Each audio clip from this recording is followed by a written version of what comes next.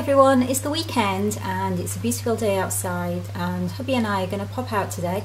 We're going to this, it's not a supermarket, it's more, if you're from England, imagine B&Q but with a supermarket combined. That's where we're going today. We've got some tomato plants that we've been growing, so we need to go and get some food for them. We've got plenty of soil, but we've noticed that the ones that came in the original tin, it's these tomatoes that you grow in a tin and they come with the soil already. They're doing really well, but the ones that we've already repotted, they don't seem to be doing as well, so I think they probably need some kind of fertiliser or some kind of tomato food. So that's what we're going out to get today, and we thought we'd take you along with us. These are the tomato plants. They originally came in this tin and it was just some soil with a bag of seeds. We've been growing them since October, I think, so it's been 3 months, and these ones are doing really well. But we had so many shoots come through that we had to repot them, and then we repotted them into this. These ones don't seem to be doing as well. They're more of a pale green and they're not looking as healthy and as vibrant as the other ones, so we're going to try and go and find some food for them. We live in Yokohama in Japan, which is Japan's second largest city, and we live in the central business district known as Minatomirai 21. It was developed in the 1980s. Minatomirai actually means port of the future, so Minatomirai 21 is port of the future as in the 21st century. It's a lovely area, really nice shopping malls, bars, restaurants, lots of things to do, and a lot of large Japanese companies have their headquarters here. So we have the Nissan headquarters, and they have a gallery where they display lots of different types of cars. This is probably my husband's territory. They display lots of fancy cars. Kat, do you want to tell them a bit about the cars? Yeah, basically they have lots of old Nissans from sort of early 1900s all the way through to modern day, and some of the concept cars. And the museum has a revolving display, so it changes. I think it's every 4 weeks or 5 weeks. And currently they've got a few hybrid concept cars on display. So it's definitely worth a visit if you're ever in Yokohama. I'm just going to show you around.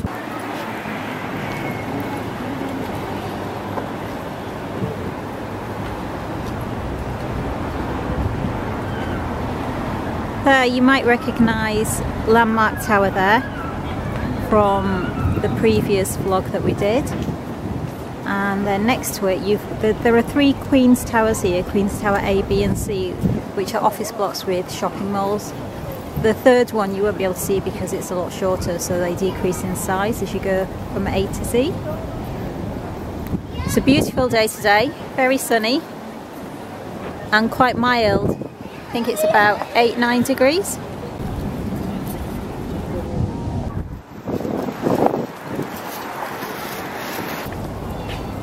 There's a huge telecommunications tower.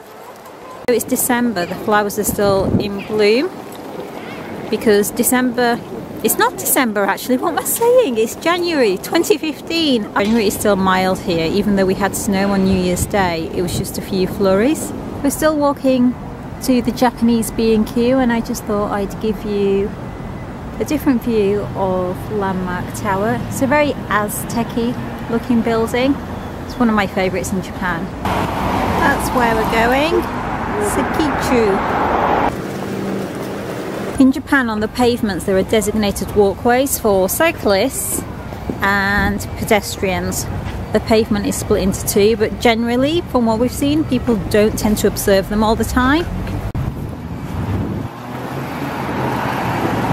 People cycle a lot in Japan, which is great for the environment and great for their health. And they tend to cycle on the pavements. The store has snow shovels out at the front. It's our first winter here, so we don't know how bad the snow's going to be. We've only had a flurry on New Year's Day, but I'm assuming it could be pretty bad. Most items for sale in Japan will have 2 prices. The lower price is without tax and the higher price is with tax, and I think tax is currently 8%? 8%, yeah. Hey, daffodils! Look! I love daffodils. It's a sign that spring is here. Although I think in Japan we've still got a few more wintry months before spring. I think spring officially starts in March. There is a public holiday when the seasons change. I think that's sometime in March. Right, let's go inside the store.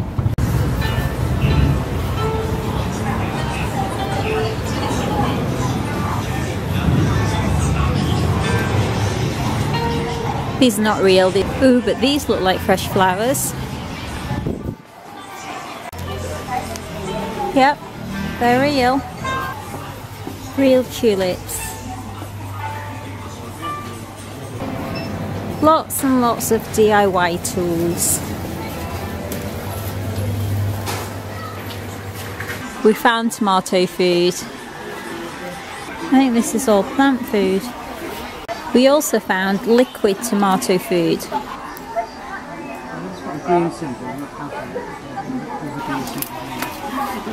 One bottle's green at a different price, and one bottle is red. No idea what the difference is.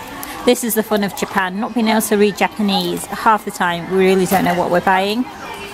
It's all about trial and error.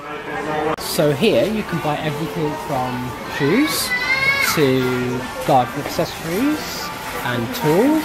Is that actual paint? Yeah, it's painted, it's in a pouch. Oh. And of course you can buy clothing. And then there's a food store. But we're going to go upstairs to the home furniture and pets. You can buy pets in the Japanese B&Q. We just found what we think is the Japanese version of hot water bottles. So it's made of plastic, and you fill it here, and then the instruction says you put the sleeve on, and it comes with a sleeve. There's this, which I think is to keep your feet warm. It's very heavy. Oh, okay, so they're microwave patches, and you warm them up, and then wrap them around your feet. That's the washing detergent aisle. Toiletries over there. The actual supermarket grocery food section's closed because the barriers are down. So I think it's still a bank holiday here from the new year. Upstairs you can buy anything from office furniture, home furniture, rice cookers, electrical goods to suitcases, doggy prams, and even puppies and kittens. To show everyone the doggy prams, let's go and find the doggy prams and then we'll go to the pet section. Oh cool, it folds down. Lots and lots of bicycles. Camping and barbecue stuff. And here we are in the pet section. It's huge.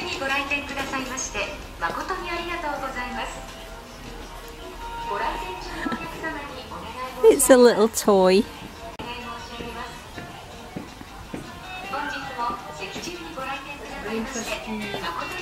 The doggy pram. If Madam doesn't like that version, we also have red.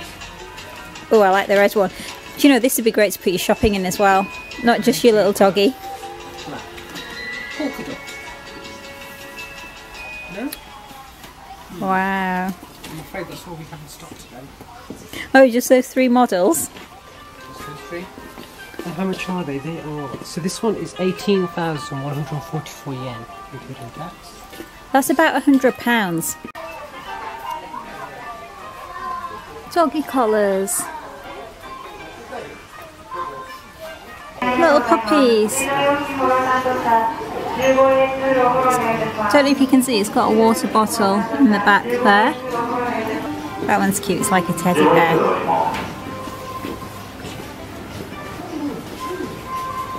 Oh, he's got sleepy eyes. He looks very sleepy. So tiny. People can actually buy these, can't they? Yeah, I think these are the prices. Oh wow. It's a picture of his face. This one is, wow, to buy him it's 178,000 yen, which is 1,000 British pounds. Oh, it's a cat, little kitten. Not sure how I feel about them being kept in these little spaces, but it just seems to be the thing here in Japan.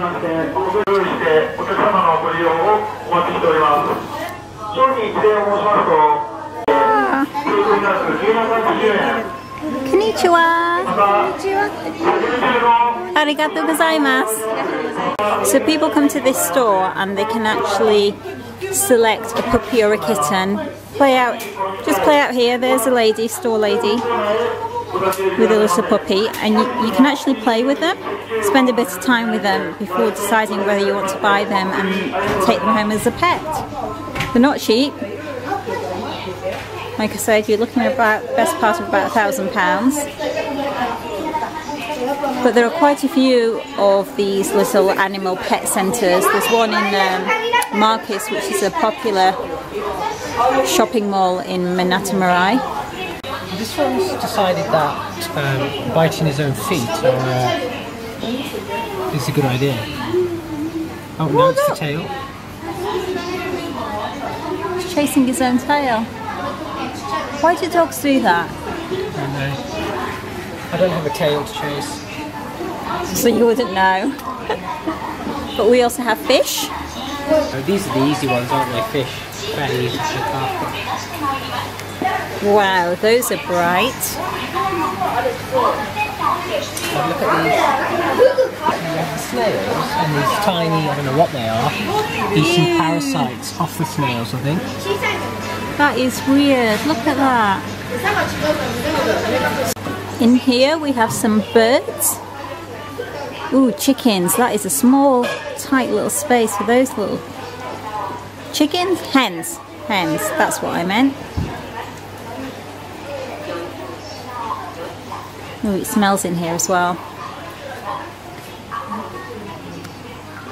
Some kind of reptile.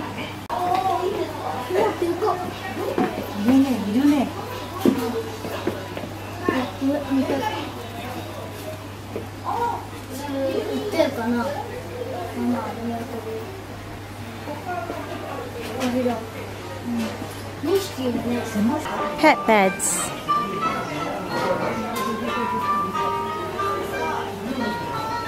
There are so many different types of pet toys in Japan, it's absolutely crazy. No idea what that is, but I don't know if it's some kind of heated with a symbol. Is that like a, I don't know. Yeah, heated. It's heated vest for the doggy. And there's a grooming parlour over here for dogs. Oh, is there? Treats for the pets. Spell treat. Oh, it's a doggy parlour. It's having a haircut.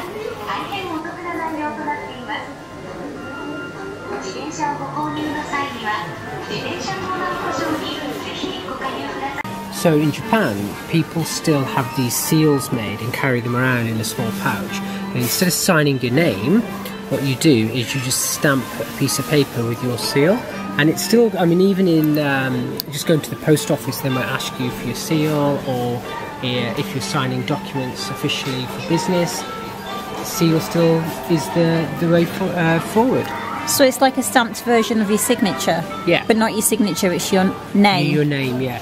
We've been asked if we have seals, but we don't. We don't have name stamps. What's it look like? So it has the text and then that's it. And I assume these are pre-made names, but you can just go and get your name made. We're just about to go downstairs to go and get the smarter food before making our way home, and then we spotted these massage chairs, and you can actually try them out. Do you understand the remote control? It's all going to be in Japanese. I have no idea, I'm just pressing buttons and things that happen. Is it good? So what are you having massage right now? Your calves have been done. I can see the little leg squeezer things going. Your calves and what, sorry? And my back. Your back. Yeah, I can see that moving.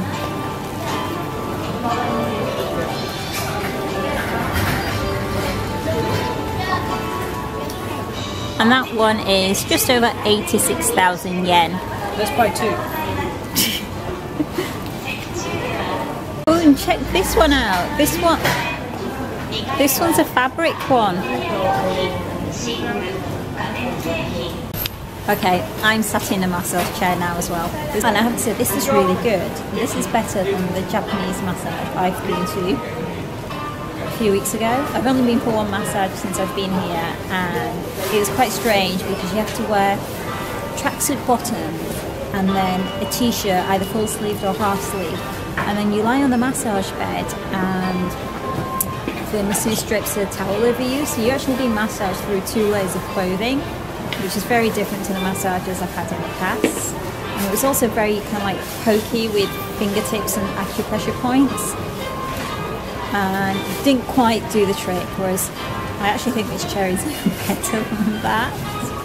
One of the things that I really miss about living in Singapore is Pauline, my masseuse, my Thai masseuse. She used to do a fantastic job of getting all the knots out of my body.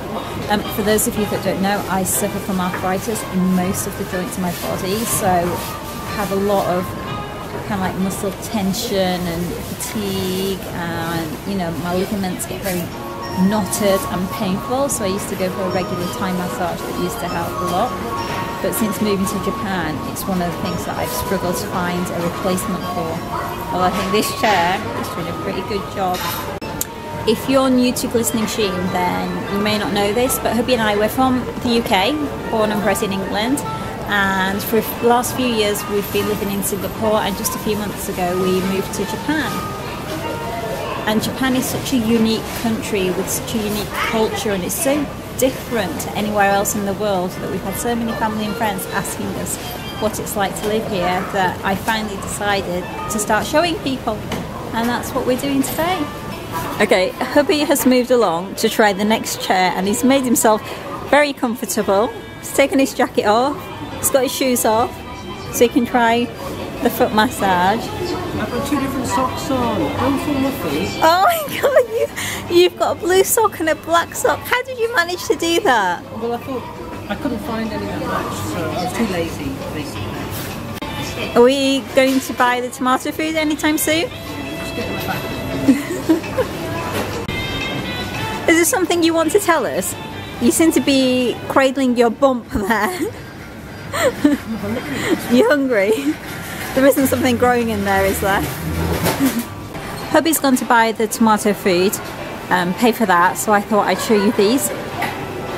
There are vending machines literally everywhere in Japan, from inside shopping malls to stores like this, train station platforms. Most of them sell a variety of drinks. So we've got some Coca-Cola there.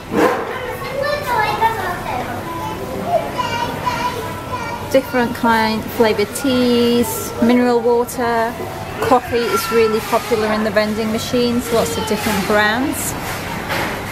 Got some Evian, Tully's. Oh yeah, that is Tully's. First time I've seen that. Tully's in a vending machine. Tully's coffee. Some jasmine tea. Different fruit teas. I think that's peach juice. And you also get ice cream vending machines. We've never tried one of these. It's quite cold for an ice cream at the moment. But huge variety.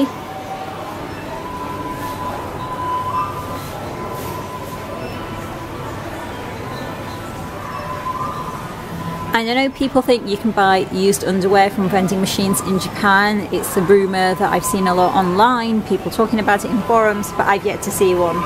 And maybe I've just not been to the right places. Or it could be with just one of these made up things and, you know, it's caught on and people think now you can buy used underwear from vending machines. I don't think you can. Or maybe you can, I've just never seen it. The other thing that's very big in Japan is umbrellas. You get stores dedicated to umbrellas, different types of umbrellas. So really, in Japan it's almost treated like a fashion accessory, the way we would with shoes and handbags. And there are so many different colours and styles and types. This is not a shop that specialises in umbrellas, but even then there's a huge selection. Did you get it? Okay, let's go home and sort the tomato plants out. It's a doggy pram.